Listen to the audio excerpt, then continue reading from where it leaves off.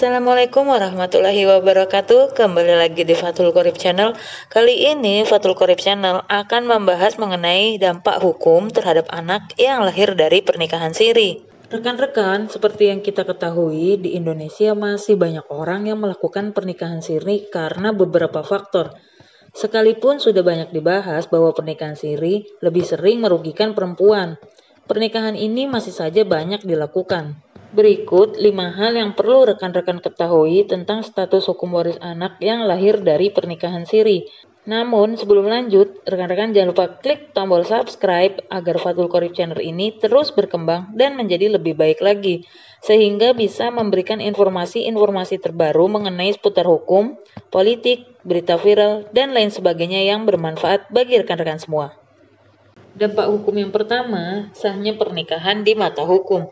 Dalam pernikahan siri, pernikahan akan disebut sah jika pengantin sudah cukup umur, adanya 2 orang saksi, dan terjadinya peristiwa ijab kabul. Menikah dengan cara seperti ini memang sah di mata agama, namun tidak terikat sama sekali di mata hukum. Perempuan tidak bisa dilindungi haknya dengan undang-undang dan menuntut gonogini pernikahan.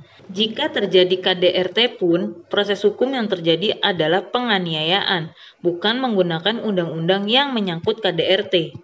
Dampak hukum yang kedua, status anak dalam pernikahan siri.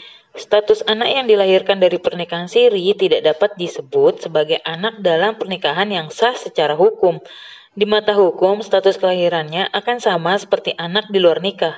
Hal ini sesuai dengan pasal 43 ayat 1 yang menyebutkan anak yang dilahirkan di luar perkawinan hanya mempunyai hubungan perdata dengan ibunya dan keluarga ibunya. Dampak hukum yang ketiga mengenai warisan. Masalah ini juga dikuatkan di dalam kompilasi hukum Islam mengenai waris pasal 186 yang berbunyi, anak yang lahir di luar perkawinan hanya mempunyai hubungan saling mewaris dengan ibunya dan keluarga dari pihak ibunya. Jadi, suatu hari, anak maupun istri tak dapat menuntut hak warisan dari ayah kandungnya sekalipun tes DNA menunjukkan bahwa ia adalah anak biologis sang ayah. Yang keempat, status harta. Status harta dari ayah ke anak pernikahan sirinya bukanlah warisan, melainkan sebuah wasiat biasa. Seseorang bisa menulis surat wasiat legal di depan notaris yang berhubungan dengan pemberian harta benda. Harta yang diberikan lewat surat wasiat jumlahnya tidak boleh lebih dari 1/3 harta pewaris. Dalam hal ini adalah sang ayah. Sedangkan dengan ibunya, anak pernikahan siri ini akan memiliki hukum waris sepenuhnya. Dampak hukum yang kelima mengenai seputar surat wasiat. Jika ayah sang anak ini membuat surat wasiat, maka harta yang maksimal jumlahnya 1/3 dari seluruh kekayaan tersebut harus didaftarkan secara legal di kantor notaris dan oleh notaris. Selain itu, wasiat tersebut juga harus didaftarkan ke pusat daftar wasiat. Ayah yang memiliki anak siri dapat mewariskan lebih dari 1/3 hartanya, asal ahli waris sah lainnya menyetujui keputusan tersebut.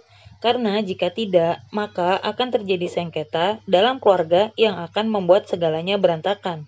Baik rekan-rekan, itulah dampak hukum terhadap anak yang lahir dari pernikahan siri.